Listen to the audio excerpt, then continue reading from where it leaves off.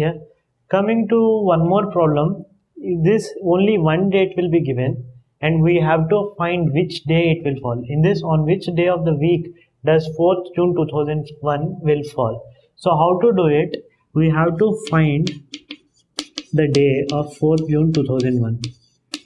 2001 means it implies that 2000 years are over, plus from January 1st to 4th of June. We need to find the odd days. Once we find these odd days, we will be able to find in which day this 4th June 2001 will come. So we know that 2000 years will be having 0 odd days. From the previous concepts, we have already told that 400 and multiple of 400 years will be having only 0 odd days. So 400, 800, 1600, even 1200 will have 0 odd days. Similarly, 2000 years will be having only 0 odd days. Now we have to find the number of odd days present from January 1st to June 4th, 2001. How many number of odd days are there?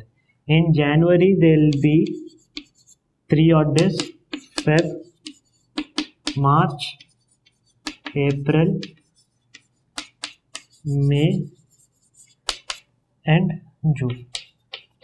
Here let us go month by month and see how many odd days are coming.